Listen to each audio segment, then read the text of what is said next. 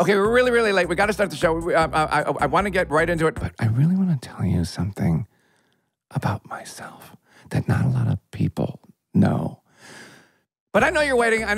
We should probably get to the show. It's going to start in like any second now, and I can't wait to see who the guest is. I don't know if it's mine or theirs. I don't know because I'm shooting.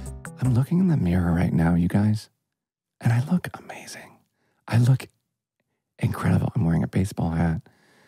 I'm wearing glasses. I'm sorry. Okay, we'll get right to it. Get right to it. Welcome to SmartLess. SmartLess.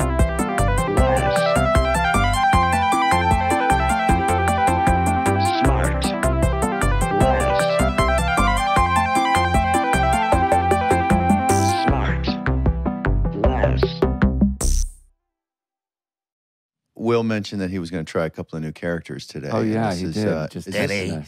Did he talk about some new characters?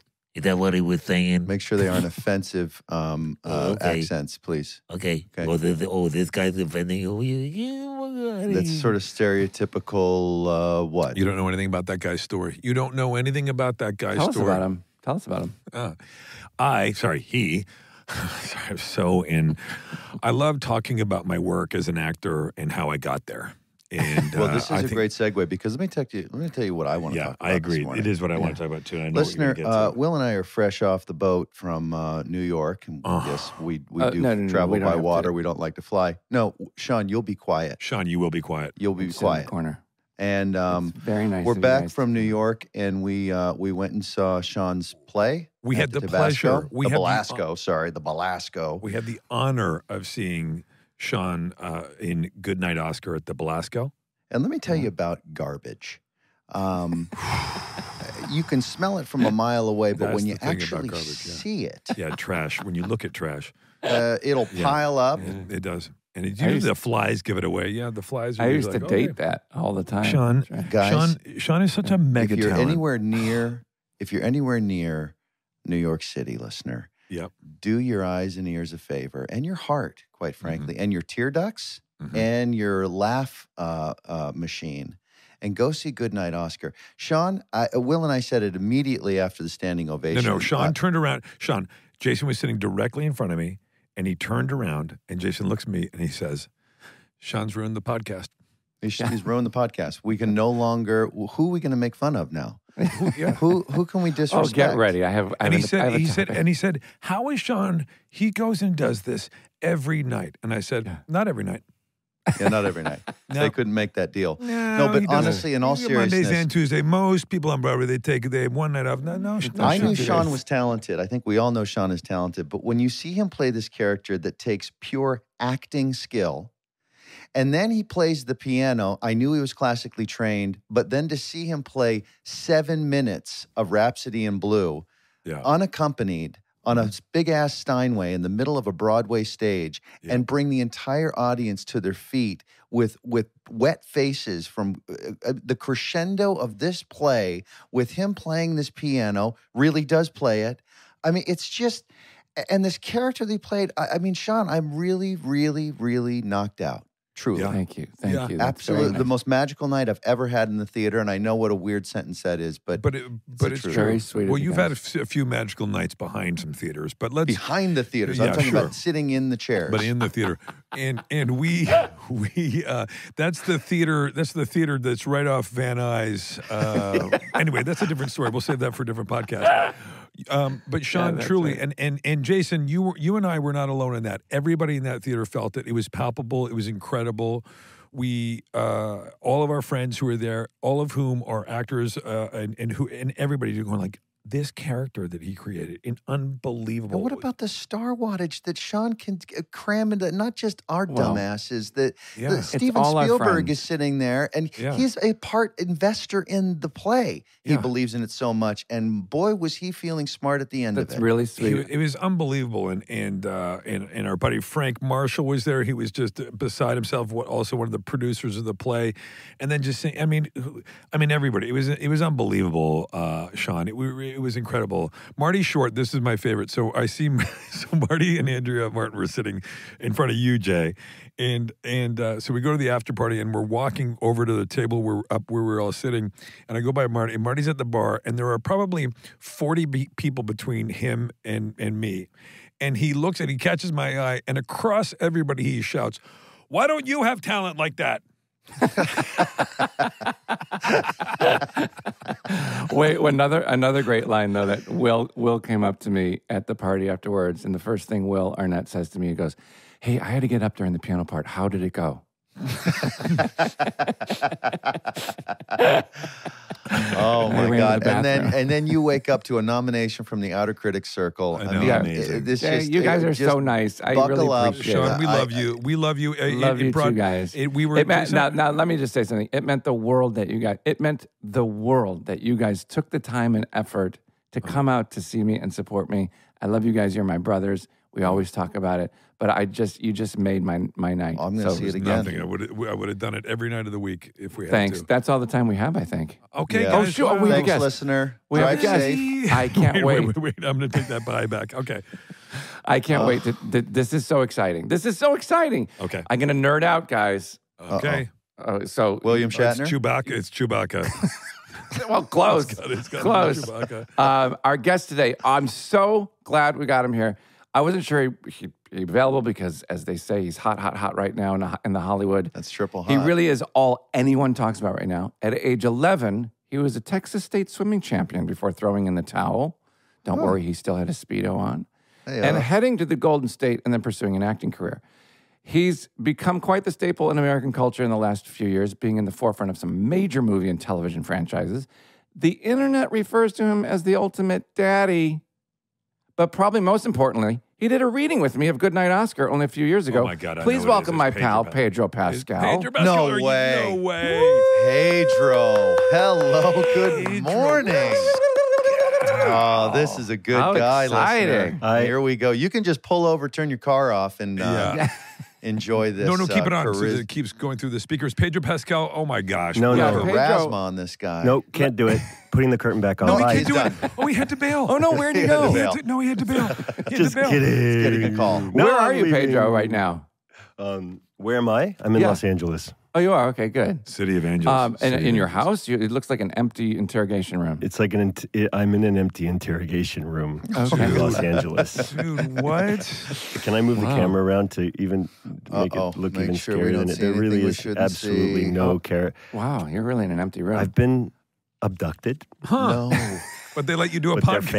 they're fans. But they're fans of your podcast. Wow, that's good. Now, let me say something. It's true I'm into daddies. You've seen Scotty, but I'm not hitting on you. I'm just celebrating how cool it is that the internet has collectively referred to you as our daddy, and you embrace it. I've seen you in interviews and stuff. Like, you kind of like that. It's kind of cool. And look, you got the scruff going on. You wear the glasses. I just want people to like me. Well, Still. just keep talking. This mean, is this. yeah. You know, the kid. Yeah. This is what the kids call you. You've got what the kids call rizz. Do we know what rizz is? No. Yeah. No, what's Rizz? Charisma. Okay, Oh. lots of It's charisma. My kids would say they call it W Rizz. Got that W Rizz. Wild And they get charisma. real embarrassed. I want to talk about Craig Mazin when we get to We'll it. get to Craig 'cause Mazin. We're not talking the- about Craig The Mazin. amazing Mazin. I want to continue talking about Goodnight Oscar. We have to Oh, just a little buddy. bit. You have to invite me. No, we have Buddy, to. It's because you gotta the go see opening that. was Good Lord. recently. It was, Yeah. and the production is directed by Lisa Peterson, right? Correct. That's correct. Incredibly So- well directed. I did a staged reading for Lisa Peterson 23 years ago Wow. at the Tabor. That's where I met her. Oh, wow. It was part of the. I can't remember what the label of the theater festival New Works sort of season that it was, and nothing. We're old. That's my point. Let's move on. Lisa's amazing. Did you like her then? I loved her. It was amazing. I was desperate to get, a job in professional theater, no matter where I was, whether it was Los Angeles or New York. Did that one end up going to stage? It did not. If it did not go with me. Did you? So You would've Pedro, known. did you? You're from Texas, which I did not know. Yeah. You started. Did you start? Were you doing theater in Texas? No. Before you? No. So I was born in Chile. Yeah, in Santiago, Chile. Yeah. And I have to say let's this. not brag about the research, Sean. No, but I want to say this to you. En la escuela secundaria, en la clase de español me llamaba Santiago porque otro chico eligió Juan. Pero qué bien, Sean. Estoy Santiago, perdona. Do you know how to speak Spanish, Sean? Qué orgullo. That's it. Sí, un poquito. I said in Spanish class in high school, my name was Santiago because some other kid picked Juan, which is Sean. Will, this is a great opportunity for you to do one of your characters. launch the Spanish character you were working on. Well, I would like to, but my character is from Bolivia, sadly, so he's not. He's that's close really- by. He's very close by, but I'm so sorry. That's better than the arbitrary Latino accents I have Pedro, shared with the world. By the way, Pedro, I do want some lessons from Sean, you. Jason, you can go, but I do want, now that we're in South America and we're talking about this, Pedro, I got to know you, not personally, but like a lot of people from watching Narcos. I thought you were so fucking great in Narcos. I loved Narcos, and you were so great in it. And it was like, I'm sure it was one of those things you've been working for years, and then everybody's like, "Hey, look at this guy," and you're like, "Hey, man, I've been around for a long time." Right? Was that kind of how that happened? Been filled with talent for years. Narcos was a really lucky job, and I think it came on the coattails of the big fight of Oberyn Martell in the Mountain and Game of Thrones, and the people over at Netflix realizing that I wasn't living past that episode, and then Spoiler alert. spoiler alert, sorry everybody. From 10 years ago. See, I'm not a Game of Thrones fan, so I've never watched it. It's not that you're not a fan, you just haven't seen it. It was a splashy guest role of the season, sort of at the height of the game's popularity. So good, The games. Good God. It's early for me. Not only are we not going to cut that, we're going to double that one. Keep going. Well, that was really the first thing that was the first time I experienced sort of a larger exposure in relation to work in a big way. Yeah. And that I would And you say, met David Benioff, and your life's never been the same. You know, exactly. I mean, we've all been touched by him. It completely started there for me, as far as consistent work.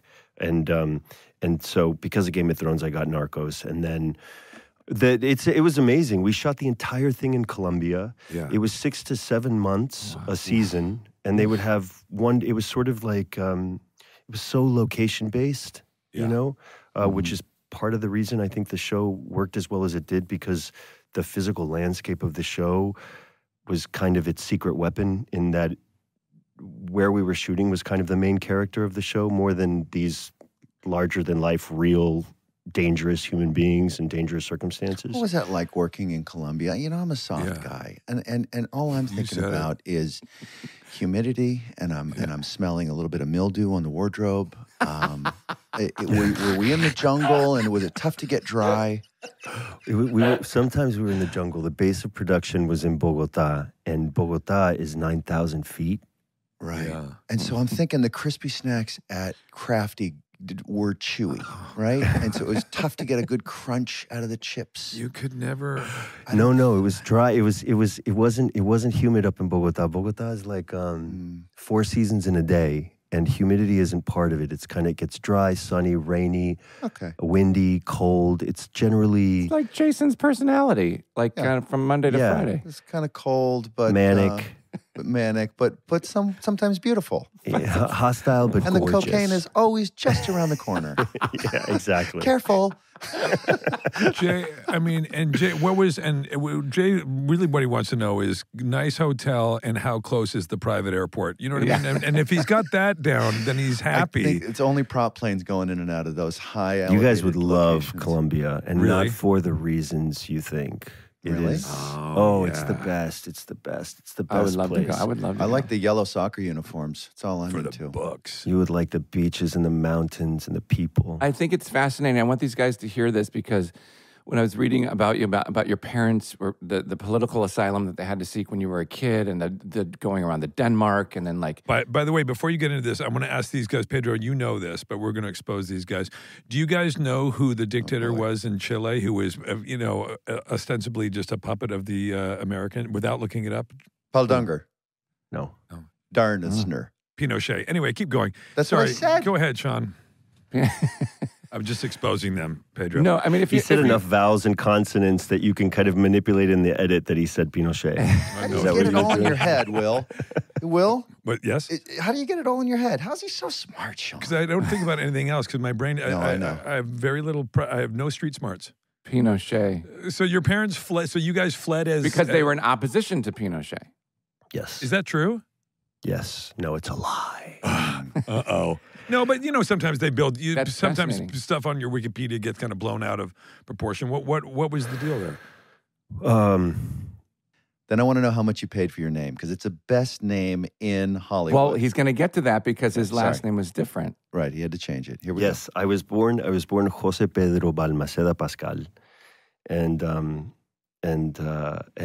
my parents, they were just very young when they had my sister and myself. My sister's 2.5 years older than me, and there was a cousin of my mother's that was very, very involved in the opposition movement against the military regime. Its proximity to our family, I wouldn't say that my parents were revolutionaries by any stretch of the imagination, but they were Not very actual young. dissidents or anything. Yeah. No, they were young, liberal college students, and ties from my mom's side to close ties to the opposition movement, just in terms of family. It was a first cousin of my mother's. And my dad was doing his residency at the university hospital, at La Católica, it's called. And so there was a gunfight that my parents were not involved in, but somebody was wounded, and they brought him to my parents' house so that my father could help tend the wound, hide them for a while.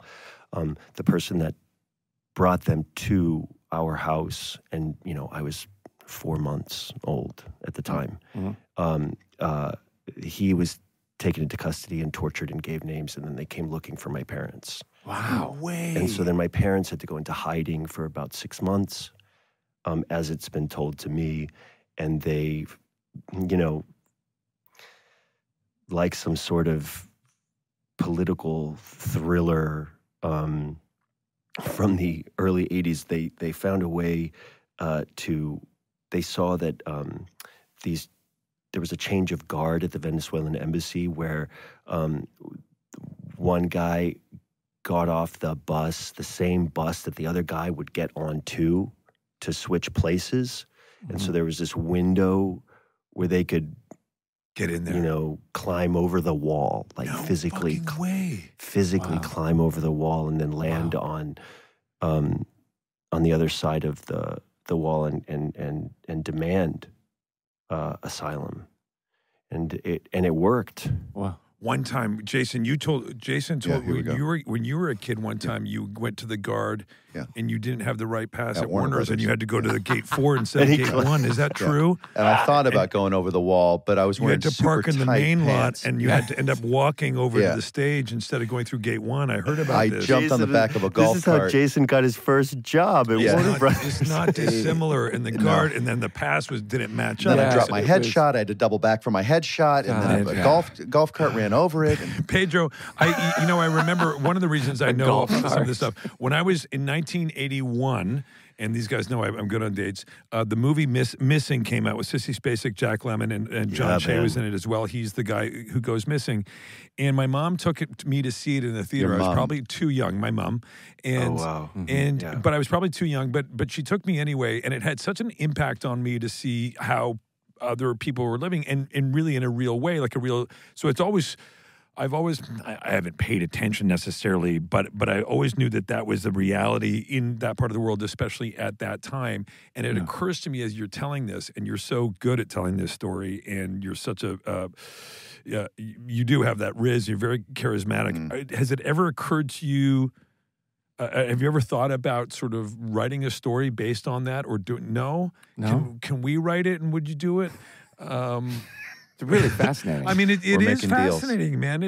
What an unbelievable story. It's totally unbelievable. I saw Missing myself when I was a kid. It had such an imprint in my, brain when I saw it, because of how closely I could relate it to my parents' experience in this. Oliver Stone direct that? No, it was Costa Gravas. Ah. And you know, my mom was like little and beautiful, like Sissy Spacek, you know? Yeah. Mm-hmm.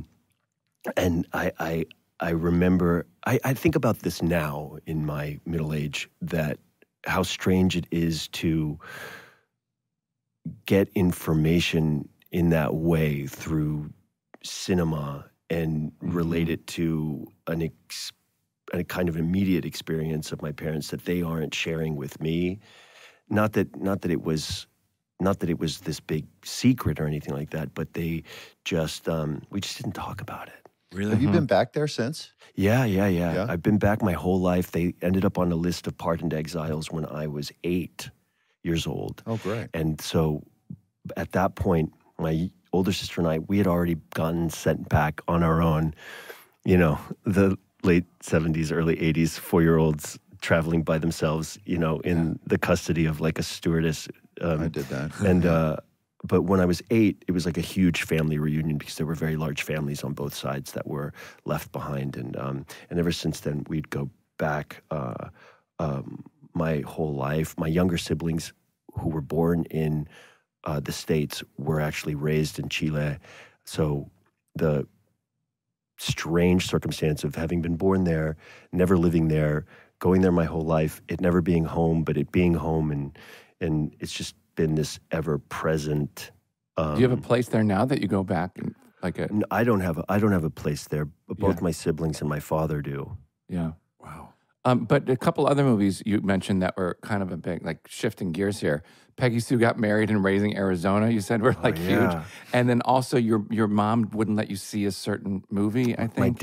My mom didn't care. My mom didn't give a shit. My dad was really against me seeing The Breakfast Club. Oh, really? Yeah.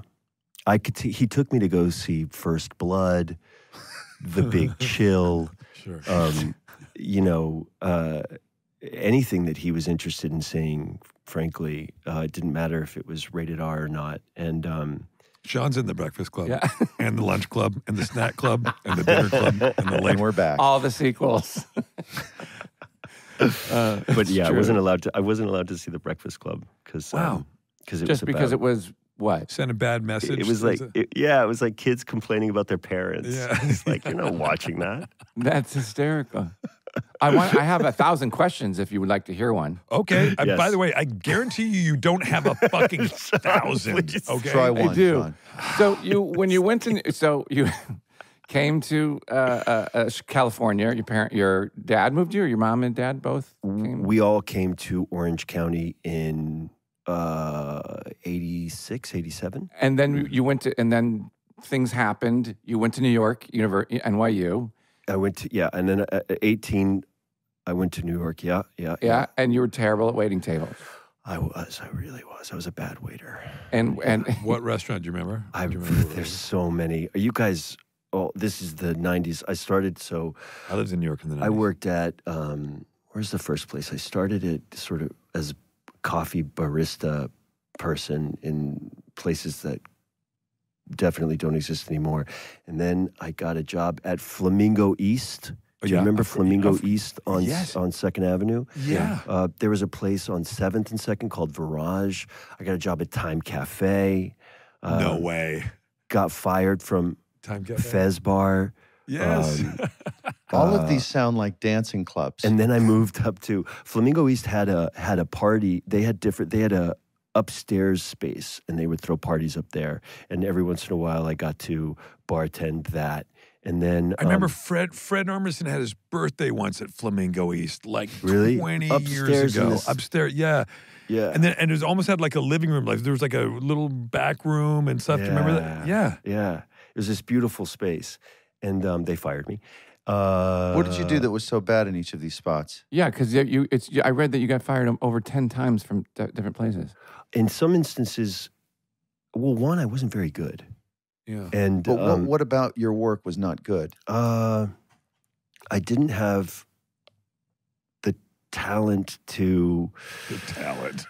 I don't know, it does. I think it really does take talent to know how to deal with any kind of customer. More so than the customers is to deal with management, to be honest with you. And to kind of service the system of which you are a part of in terms of that environment. And I wasn't smart enough to kind of, keep myself safe and perceived as a reliable.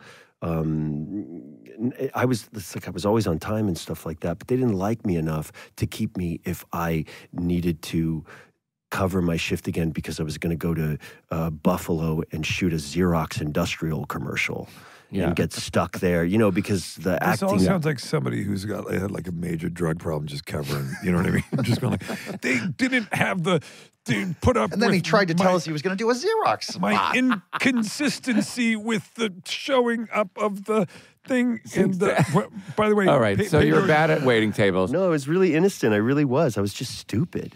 No, you weren't stupid. I don't believe that for a second. But, Pedro, that Jason's never, because he grew up in showbiz, this is a true story, he's never had one of those kinds of jobs. And I think that you kind of wish I've always wanted to. Had. Yeah. I've actually always fantasized about waiting tables and bartending, truly. And I always offer you, every time I have a catering gig over here at the house, when I'm having people over, I would say, Jason, come on over. Yeah. We'll be And then there. I end up doing it. You know what's scary is that Jason would have been great. He would have been great. I do like the idea of each table as like a separate stage, and you're trying to figure out what that audience needs from you so that you get the best possible tip. Yeah, some that's right. Some tables want to be left alone. Other tables want a little bit more Here's show. what would have tripped you. Here's what would have tripped you out, and that your managers wouldn't have liked it because you would have always demanded a hard out. And, and so you would have been like, I'm gone before dessert. My one joke I used to do as a waiter, I'd come by with the food and I'd put it down and the customer would say, "Oh, that looks wonderful." And I'd point to my shirt and I'd go, "Thanks, I just got it." And that's a tip. That's an extra 5%. This stupid 24 years old, killed every time. So listen, so Pedro, so Buffy the Vampire Slayer, this is the thing that Jason was referring to, which I didn't know. You were credited as Pedro Balmaceda. Si. And why Pascal? Oh, literally, it is not your name. I was just... No, it is. It's at the tail end. No, but I mean... Yes, go ahead, sorry. South Americans, we've got a lot of names. Like Jose Pedro, I never went by. My dad is Jose Pedro and I'm Jose Pedro, and he grew up as Pepe and I grew up as Pedro. Because Pedro's not a middle name. So Jose Pedro is like a first name, right? And I just grew up as Pedro. And then Balmaceda, Pascal is what is on your passport, your birth certificate, Pascal being the maiden name. So Balmaceda is my last name. It's my father's name. And I went by Pedro Balmaceda, and there was a very, very meaningful reason to change it to Pascal, and there was also a very practical reason, and they really meet in the same level of importance because one, Balmaceda was impossible for people to pronounce, and it just wasn't helping me in terms of auditions and casting. And Pascal is very easy to read and say out loud, and it always felt like a part of my identity. And so when my mother passed away 23 years ago, I made a gradual transition to Pascal. I will say, that's cool. I will say it is nice, and I will say Pedro Pascal is a star name. That's so funny because I resisted it for such a long time. It was something that I wanted, that I wanted to do, before my mother died. Yeah. Hilarious. But I always thought it was kind of silly because of the P and the P, and it sounded like maybe I was trying to create. And I don't know what I thought was silly about it. I should have gotten to it much sooner than I did, actually. Yeah. Now, can I ask you? Can I fan out and dork out about Mandalorian for just a little bit? Go for it. Here These guys we go. hang Here tight. we fucking go. Jesus, here we go.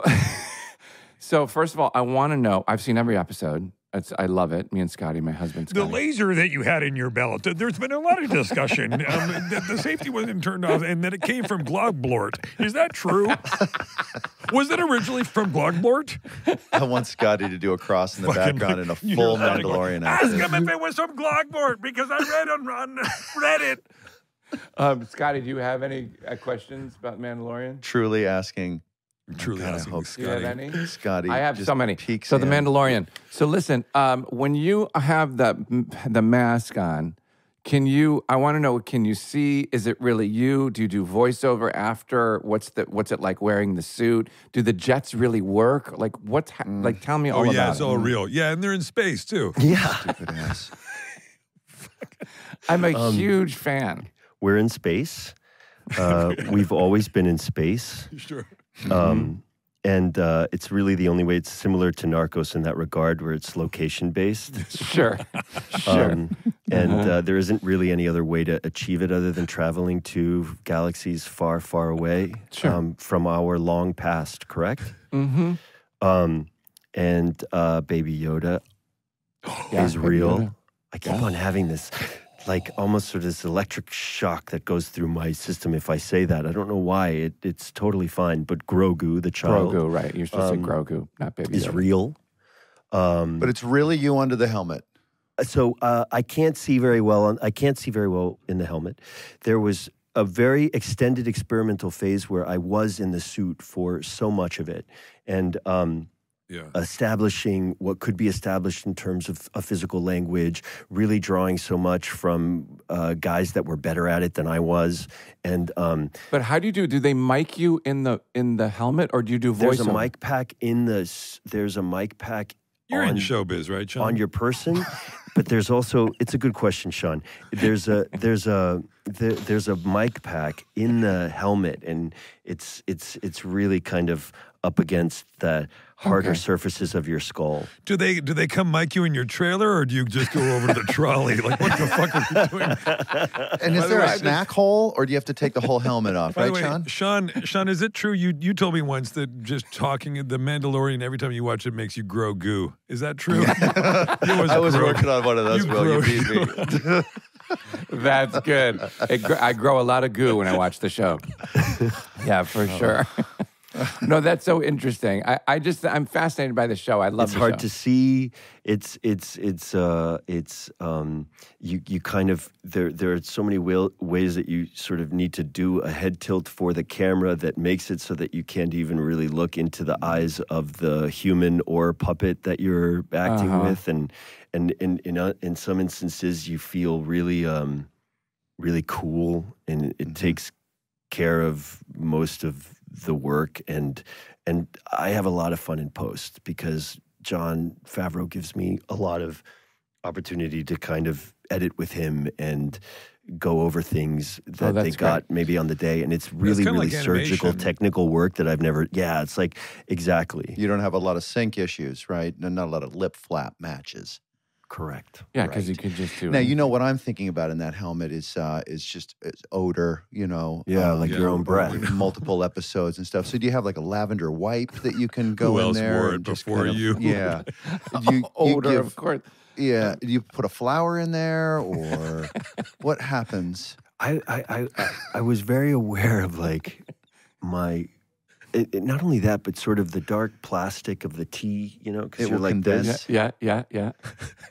It's almost like what your breath smells like, like cakes on, stays there. Yeah, that's what Jason's And you're not saying. handing that helmet off to second team for lighting, are you? You don't want them in there. Or sound. They got their own, right? Different helmet, different flower. You know, you'd be surprised. It's so real, Pedro. It's so real. This is giving Jesus, that would keep him up at night if he thought that his stand-in was wearing What do you it. mean we don't have a second team helmet like that? That should have just come from the shop. Pedro, what you need to know is what would happen is the whole thing with the helmet. If Jason was doing that, it would go to Bloom, his assistant, and then Amanda, his wife. She'd be deep in on the cleaning of the helmet. Jason, there's no way that Jason can have this helmet going to somebody else. He would hand the problem up to eventually his wife and Zach and Aline and everybody. There'd be emails. Guys, we got to get Jason's helmet situation sorted out before he shows up on set. Meanwhile, Pedro's a normal, nice guy. He shows up. He's like, I'll just just roll with it, you know? Yeah. No, you I complain. know. Yeah. I had 3 callbacks for Mandalorian, and I think that was the issue. I think ultimately was the Favreau is issue. just, this guy's a problem. You couldn't come to an agreement on that. That's No. understandable. Sedaris is on that show, right? Amy Sedaris. No, yes, she is. Yeah, she's the great. That was great on it. you know, there was an instant with Amy Sedaris specifically, and that was where she made me laugh so hard that I spat into the helmet. and that was a moment where I came into a clear understanding of the close proximity that I had to the things that are in my mouth, Your own my flesh. saliva, and it's, you know, or like lunch or breakfast or She's the something. best. She's the best. I love her. Yeah. But listen, I want to talk about your new movie too. It's what's it called? Strange Way of Life. Is that what it is? Strange Way of Life. Strange way of life. Extraña forma de vida. And it's a 30-minute film. That's it. It's just one It's film. a 30-minute short written and directed by Pedro Almodóvar, starring Ethan Hawke. And it's gay cowboys who travel across the desert to find each other 25 years apart.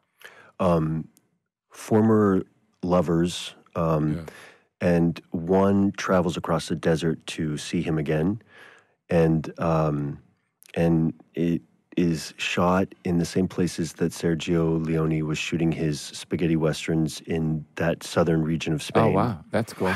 On the same sets. That's cool. Way. And Saint Laurent does the costumes. Wow. And it's me and Ethan. And I'd never worked with Ethan before. I actually listened to him on your podcast. Wasn't he great? He's awesome, isn't he? Yeah, He's he's so great. cool. I love him. It was so great to get to hear you guys get to know him. Yeah. Because Yeah. I spent the summer with him, and, you know, I saw movies that he was in, starting with, like, The Explorers. Yeah. Yeah. Mhm. And then Dead Poet Society and Reality Bites, and then he published a book, and then he was on Broadway, and then he was off Broadway, and then he Yeah. directed off Broadway, Incredible and then he was career. like working with friends, and, Yeah. and then we were doing, you know, this thing with Pedro Almodóvar, whose movies I saw growing up. It was kind of a family favorite, and it just meant a lot. In all earnestness, it was this moment of sort of being listened to and taken seriously by these two influences was a very surreal experience for me, because he was my scene partner and this was our director, and they wanted to be collaborative, and they wanted to, I don't know, all get on the same page at the same level.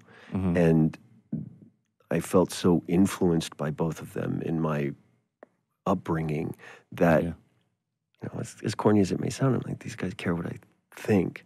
Yeah. And that was, But you know what? But you know why, Pedro? You know why? And I mean this too.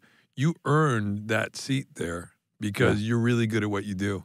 Yeah. And It's I that hope simple. you see what we all see, which is an incredible talent, incredible artist, and you deserve to be there. And that's why you were there in that scene with those guys. thanks, Yeah. Will. I Where do love we that. get to see? Where's it going to come out? It's going to premiere at Cannes. Oh, wow. Gross. He did a previous short Jesus, with... that was such a nice story, and then you fucking ruined it with your canned bullshit. I've never been. Did you get to keep any of the? Are you going to go? I'm gonna try to go. I want to go really badly. He did a previous short with Tilda Swinton, so this is the second of what could be that's cool. 3 installments of these 30-minute English language Gotcha. forays, because That's cool. everything he's ever done before is in his native Hey, language. Pedro, Almodóvar, I'm Tecavale, just FYI. I'm just putting it out there to the universe. Did you get to keep any of the Saint Laurent cowboy stuff? I bet it's No. some pretty cool stuff. No. They don't give me nothing. I asked for the green jacket. If you want to look up the trailer right now, you see me in this kind of like bright green Jimmy Stewart, Yeah. you know, denim And they cowboy said no. They want to hold on to it for possible reshoots. jacket. No, they just gave me a flat no. Jason wants to know, was it moldy? Was the jacket moldy? Did it smell anything? Did it breathe right out there? Because I imagine it was pretty hot. And right? now- A lot of and- hard it sun. didn't wick. Yeah. It didn't have a wicking quality. And to it. the last thing I want you to do, Paige, only if you want to, on SNL, you were so fucking funny on Saturday Night Live. Can you just do a little bit of the voice? Which one? Can you just do a little I bit? don't know what you're talking about. I don't know what you're talking about. It's What is so dumb? fucking. Stop asking me. I'm not comfortable with that. It's really funny. I've been putting on an accent this whole time, and now I finally get to talk to myself. I could listen to that Anyways, for 9 really hours. fun talking to you guys. I love you. Talking to you. Bye. Pedro, thank you for joining us, my friend. Pedro, we love you are very much. A talent and a friend. Honestly, you're such a fan, such a huge fan, man. You're so good at what you yeah, do. keep doing going, it. my I friend. really love talking to you guys. Bye, Pedro. We love Have you. a great rest of your day. Thank See you. you I'm just later, going to man. take the headphones off because I have no idea what yeah. That's buttons fine. press. Just take them off and walk away. Slam the iPad. Yeah. All right. Bye, buddy. Bye. Man, he is great. Yeah. I'm such a massive fan of The Last of Us. Did you guys watch it? I haven't yet. Did you? Yeah. Well, did you ever play the game? I did not play the game. No. Yeah, it's so good. I saw the prequel, Uh-oh, here it The First of Us. Did you not see? He was. That's so dumb. Of course, it's dumb. What do you Because want he's a from dad. This is a great, clean What are you dad fucking- joke it's you a can clean enjoy. joke that Do you works need a anywhere. headset to play that game? Is that one of those where you got to You use can. Will's I think you headset? can. me? What do you mean, Yeah. Wills? Millions of people enjoy themselves. But wait, with that. He's but such what a a- talent, that guy. But isn't it amazing that like he started out so like he's been doing this forever. So when Game of Thrones hit and when he was like Wonder Woman, like all these big things that he's done, it kind of came out of what seemingly always the same story all the time. That it seemingly came out of nowhere, but he's been doing this forever. that's what I So- meant. and That was that's- my first. Yeah. Yeah, so that's why he's like down to earth and normal because he's like, you guys are making all the hype. I'm not making all the hype. I'm just working. You know what I mean? I saw him in an interview, one of the where they had him strapped to a lie detector, and he's just like so comfortable. Okay, an interview, I guess it was more like an interrogation. Anyway, whatever it was, he was at a police station and he was strapped to a lie detector.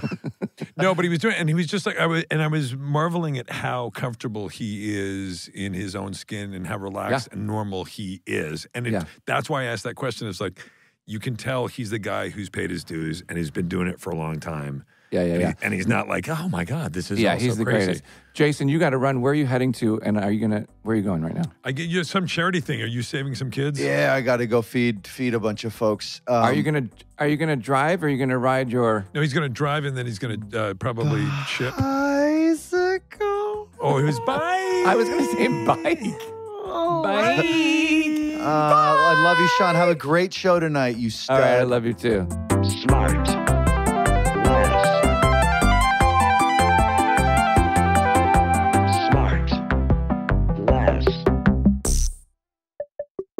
SmartLess is 100% organic and artisanally handcrafted by Michael Grant Terry, Rob Armjarv, and Bennett Barbago. SmartLess.